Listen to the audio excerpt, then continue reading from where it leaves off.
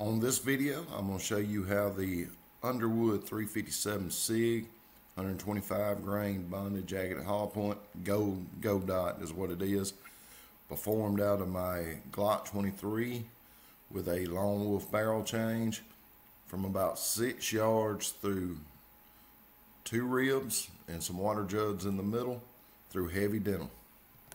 My first rifle was a 243. Papa gave Daddy and Daddy gave to me. And they taught me how to shoot with a steady hand. I guess that's something you don't understand. Now I grew up on a prison farm. Alright, ladies and gents, the other day I shot this round here, which is the Underwood Loading 357 Sig 125 grain gold dot. I shot it through 4 layers of old work pants, not necessarily FBI standard heavy denim, but it's pretty heavy denim. Through that, a set of deer ribs, 2 water jugs, then a set of deer ribs, and I had 2 more containers of water behind it. Unfortunately, I cannot see where I was actually shooting because it was covered with denim, and I shot high and to the right. I did not capture the bullet, and seeing how it was freezing cold, I did not attempt a second shot. But what you can tell is the bullet performed just as advertised. It looked nice. The expansion was great. Previously, right before I shot this round, I shot a 40 caliber double tap, which if you would like to check that out, you can. This expanded more because the 40 caliber double tap 200 grain clogged with denim. This did not. This performed great. Velocity on this is listed as 1475, but as you can go see, several people have shot this round, and it's more or less getting in anywhere between 1500 there and a little bit more, maybe 1510. You watch 10 in Outdoors 9. He's done a couple tests with this load. It's very nice. Sorry I didn't recover a bullet here, but after you see the video, you'll understand it works just fine.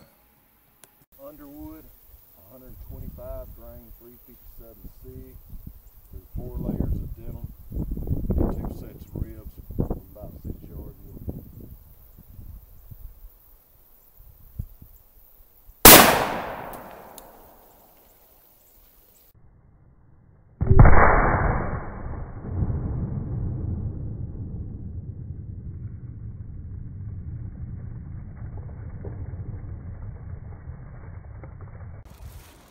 Alrighty, walking up, this is the same set of ribs I just shot the double tap with. So that was a double tap, and here's the entrance and a great big exit from the 357 Sig, and it did break the bones. First jug, don't look like any jacket in there.